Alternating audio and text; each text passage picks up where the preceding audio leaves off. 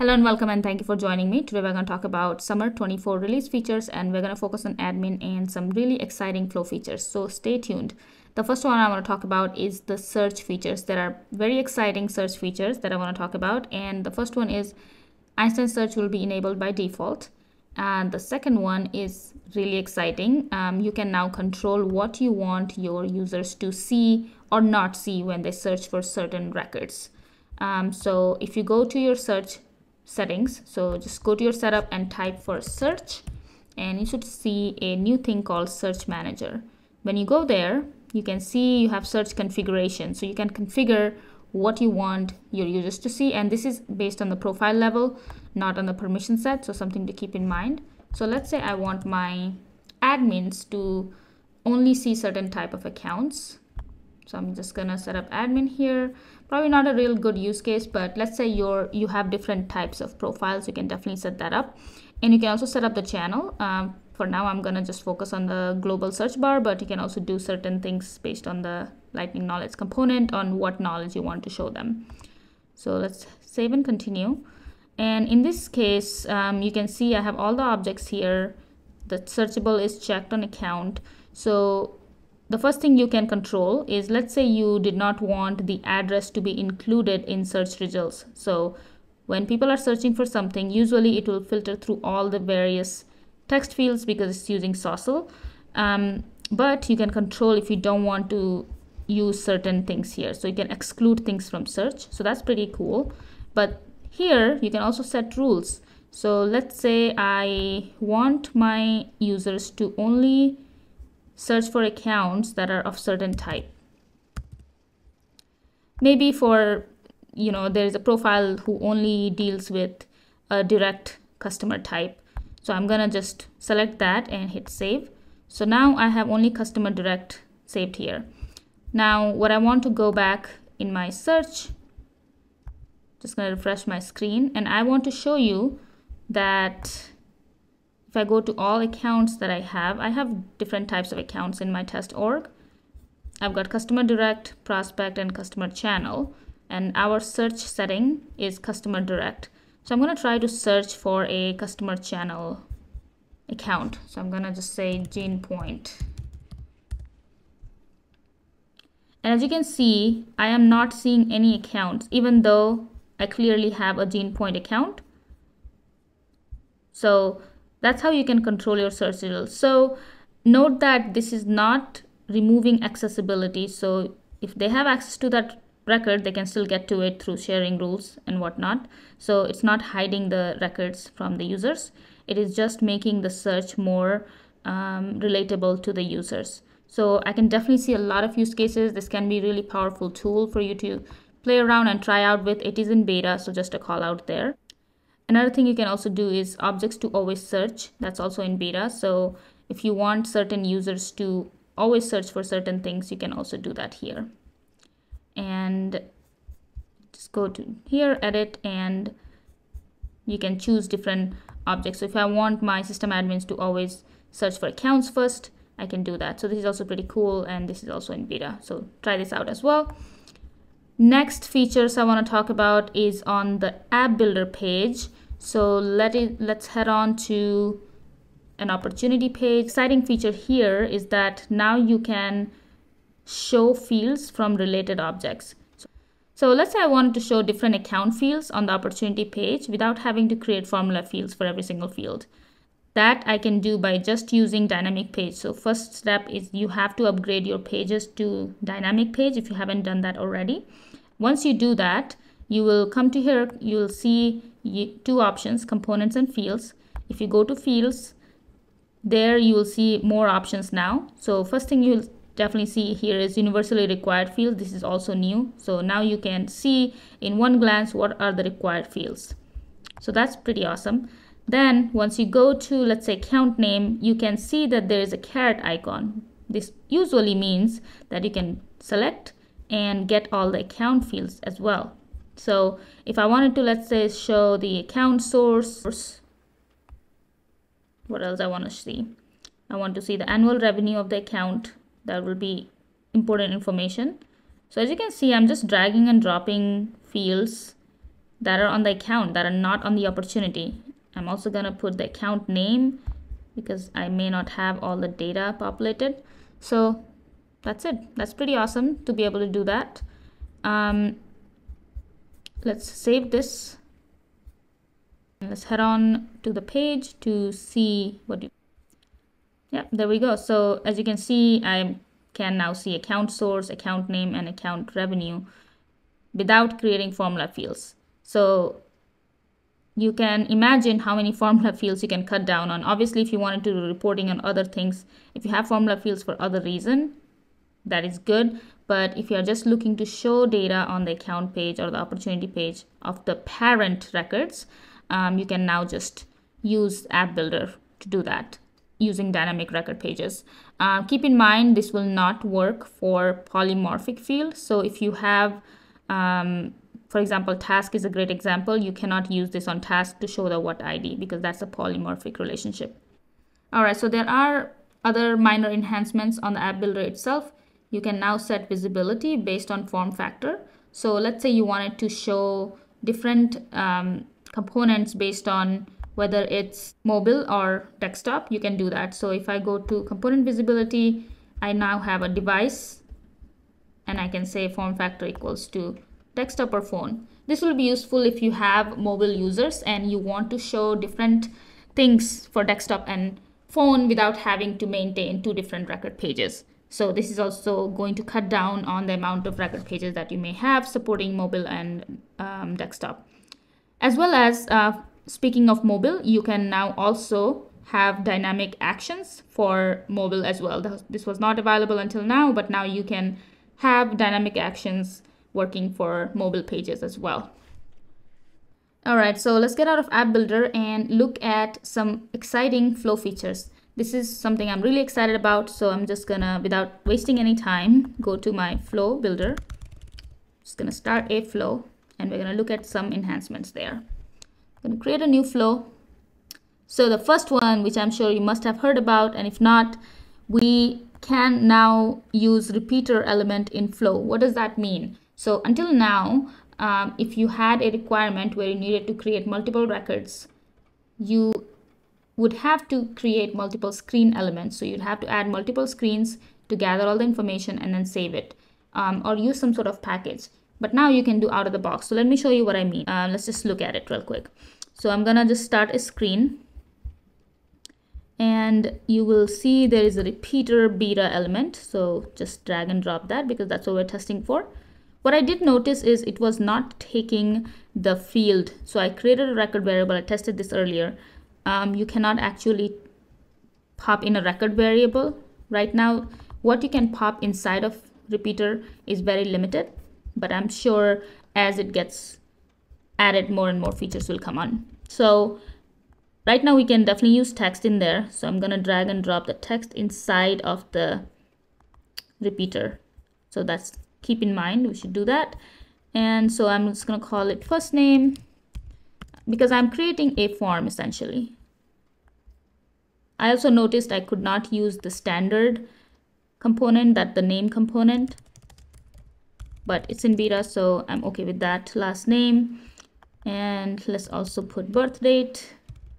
Let's put date field in there. So this is just a form currently. We are not saving the data yet. What it will look like is you're going to see an add. So this is new. I didn't do anything custom. All I did is added the repeater element, and now we are saying add. So basically it will allow your users to create multiple records from one screen without having to use multiple screens or any workarounds. Now, since we need to save it, the way you are going to do that is by using a loop. Anytime you're creating multiple records, you have to use a loop. So let's loop through form, let's just call that, and automatically you have a repeater element. So that's awesome. We're just going to repeat through that.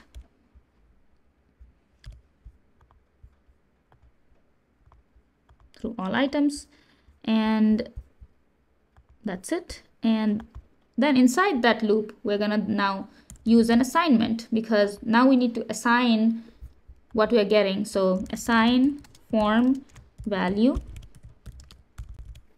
to lead variable, because in this case I'm creating a lead. You might be creating a contact or whatever your requirement is. First you need to create a resource of that type of what you're trying to create. In this case I'm trying to create a lead, so I'm going to use a lead variable and do that. So, and then I'm just going to start assigning things to it. So I'm just going to say first name should be equal to, as you can see I have the loop. I'm just going to hit dot first name, because the reason I'm seeing that is because I added those inputs inside that repeater. So that's important here. Perfect. So that's our assignment to the variable. But remember, now we only assigned one single variable. In order to create all of the things that there might be, so user might be picking like multiple leads, so we need to add them to a collection, because anytime you're creating a record or multiple records at once, you need them in a collection. So in order to do that, first you will assign everything to a single variable, then you will add lead to collection. So it's almost like you're taking a paper and a file and you're putting everything in a file, and then you're sending the file at once. That's the analogy I like to use. So now we need to create a new resource. We're going to call it collection of lead, or you can say list of lead and record. And this time we'll check this box. What this box does is it makes it a multiple values. It makes it a collection essentially. Let's do the lead here, and that's it for this one. And then we're going to add the lead that we just created. We're going to do var lead. And in this case, you can remove the dot because it's the file and this is one page of the file. And so we're done pretty much inside the loop. Now all we're going to do is take a create element, create records, and we're going to create lead from here, and multiple leads, do a collection of lead, and that's it for this one. And then save your flow, and let's debug this and test this out. Add team. All right, and then once you hit next, you should see some leads are generated. So if I go back to my screen, we just got those leads created. Awesome. Next flow feature I want to talk about is the reactivity within the screen element. And now we can have the text template reactive as well. So what does that mean? That means if you, let's say, collect a name or any other inputs within the flow and you want it to display in a text template that is going to be dynamic. So let me show you what I mean by that. I'm just going to use the same flow for this scenario, and we're going to just put a text up here as the input. So I'm just going to call it text input. Not feeling very creative today. And then I'm going to display the text. And it doesn't have to be this example. This is just as an example to show you what that looks like. So we have the text input, and in the display text, we are going to use a text template here. So we're going to create a new resource, and this is going to be a type of text template. And this is usually used when you want to store a text throughout the flow and use it throughout the flow. So I'm going to just say hello template, and then I'm going to say hello name of input. So let's say that's the name of a person. So what I really want to show here is that just adding this will be reactive now. So as soon as I enter something in this text input, you're going to see this updated. So let's check it out. So right now hello is empty. So I'm just going to start typing my name, and as you can see, this is reactive. So there are many use cases. You can also have certain calculator. So if there is a calculation going on, or currency, if you are trying to show a product price based on selection that the user entered, you can start to show those things right away here automatically out of the box. Let's talk about a maintenance feature that I really like. We all have been there. We are working on a really big flow and you have to take a break, or maybe you are still waiting on the requirements, but you're not quite ready to save the flow yet. But in current state, what happens is if you have a variable selected like this, let's say you know what the left side should be, but you don't know what the right side should be, or whatever that might be, you just have left it empty. Current state, it doesn't let you save it. You have to enter something here, or you can delete this. But going forward, even if it is like this, I can just simply exit out of this, save the flow, and it will let me save the flow. There will be warning saying that you have all these empty things, you cannot activate it, but at least you can save your work. So from admin perspective, this will be really useful, especially if you have incomplete requirements. So you can continue to build your flow and save them, but go back and add them. Make sure you add them, otherwise you can't activate them. So that's pretty cool. Really like that. Another exciting feature is there is no more limits to how many paused and waiting interviews you can have. So anything that used to use the wait, pause options in the flow, or the time triggered workflows or flows, they don't have limits anymore. With that being said, it still counts towards your org. There is another admin feature as well. Now you can access what flows are being used by an email alert. So if you go to email alerts and you just need to know what flows are using that email alerts, that will be available. Let's go to email alerts and just gonna go to this one.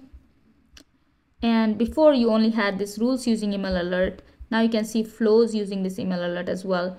There are some other small enhancements in the flows, so please look at the release notes as well. I'll link that in the description. And there is a funny feature that I want to talk about. We all love multi-select pick list, and for this one, basically Salesforce will now give you a warning sign anytime you are starting to create a multi-select pick list. I just find it really funny because we all have run into so many limitations with multi-select, but this is one of those things we end up having to create based on the requirements. But now there is a limitation pop-up.